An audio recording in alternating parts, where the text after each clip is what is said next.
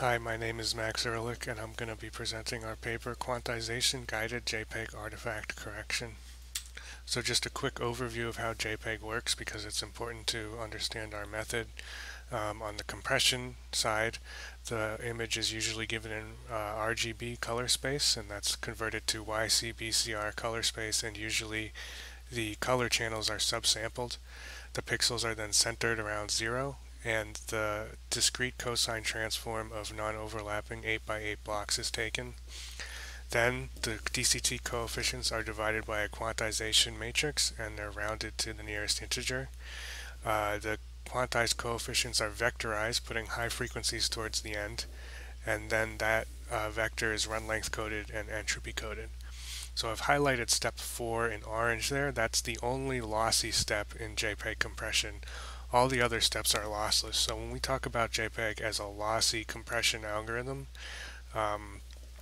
this is the only place where that happens. Any artifacts that can be quite complex that are caused in the image are only as a result of this relatively simple operation in step 4.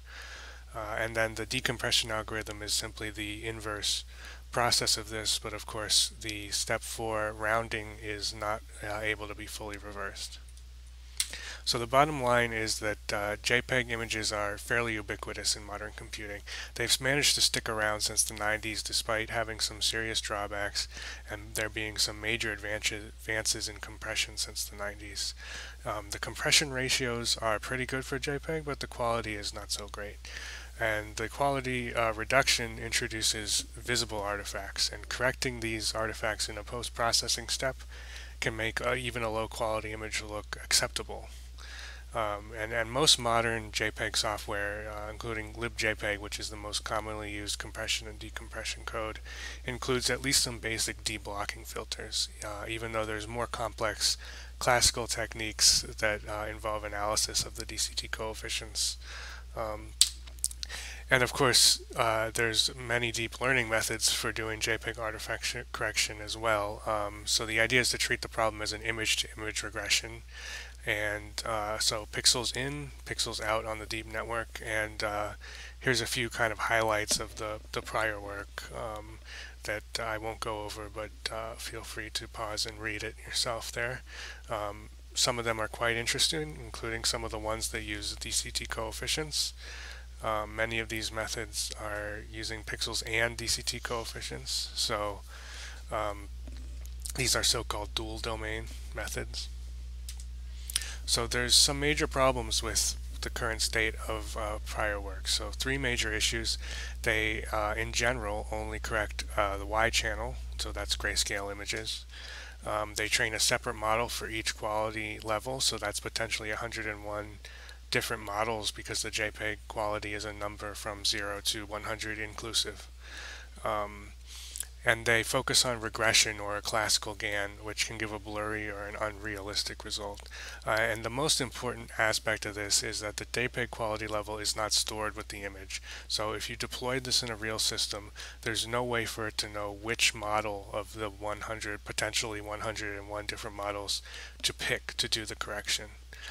Only very recently have people started considering blind or pseudo-blind scenarios where the network has no knowledge of JPEG quality, and the results have been pretty mixed so far. So there's also been a few methods that treat color with the same sort of mixed result. So our method solves these problems and we still achieve state-of-the-art results. We use a single network structure which takes the quantization matrix as a parameter. And what this means is that we can adapt our weights to different quantization levels, so a single network can still achieve good performance on a wide range of qualities. And important thing to note there is that while the quality integer is not stored with the JPEG file, the 8x8 quantization matrix is. So this solves the problem of missing information at inference time. One problem here is that since the quantization matrix works on DCT coefficients, In other words, it describes how much quantization is applied to those DCT coefficients. We have to formulate fully DCT domain network here, so we don't use pixels at all. This isn't a dual domain method, it's only DCT coefficients. Next, we correct full color images, so thing to note here is that the Y channel has less compression applied to it. So we correct that first and then use it to guide correction of the two color channels, which are much more heavily compressed. And then finally we add an additional GAN loss, and this GAN loss has an explicit texture term, and this is intended to restore texture to blurry regions and sharpen edges and things. So I've included a figure there with an overview of our correction process. So how do we do the weight parameterization? So we use a method that we call convolutional filter manifolds, and the idea is that instead of learning a single weight, we learn a manifold of weights parameterized by the quantization matrix. So a way to think of this is that it's a lightweight 3-letter CNN on each CFM layer that you want to use, and the input to the CNN is a quantization matrix, and the output is a weight and bias, and that weight and bias are then convolved with the input feature map to that layer, which comes from the DCT coefficients. And this is a fairly straightforward extension of a filter manifolds technique that has seen pretty limited use. However, that technique takes a scalar and uses a fully connected network. So how to do regression on DCT coefficients? There's really two ways to do it. We use both of them. So there's this block net idea, which is that you process single blocks of DCT coefficients at a time, and to do that you use an 8x8 stridate layer. So what this does is it produces a representation per block, and once you're at the block level, then you can do basically whatever you want in terms of network structure. And then the next is you can process each frequency in isolation. We do that by rearranging the coefficients channel-wise. So it's like 1/8 of the width and height with 64 channels, each one being a single DCT coefficient. And then we process that in 64 groups to keep the frequencies isolated from each other. So to do the Y channel correction, we use both of these ideas, and it's a three block process here. So we first restore information in the DCT blocks, and then we restore the frequencies, and then using the context from the restoration of those two subnetworks, we restore from blocks again.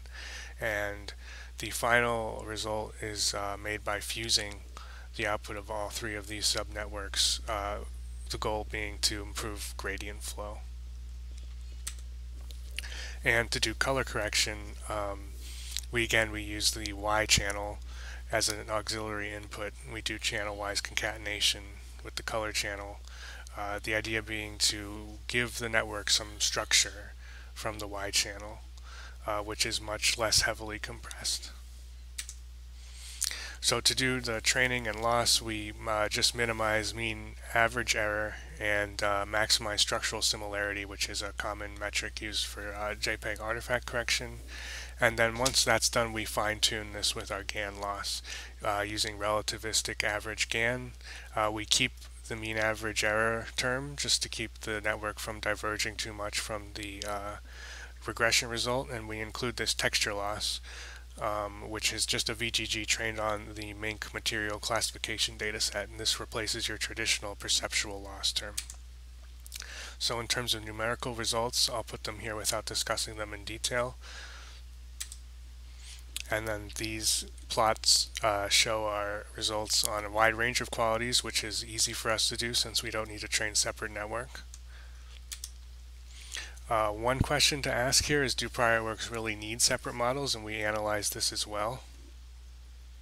And then I'll just conclude with some qualitative results here. So on the top, you can see on the left is the JPEG, on the middle is the regression, and on the right is the GAN. Note how much texture was restored on the GAN images.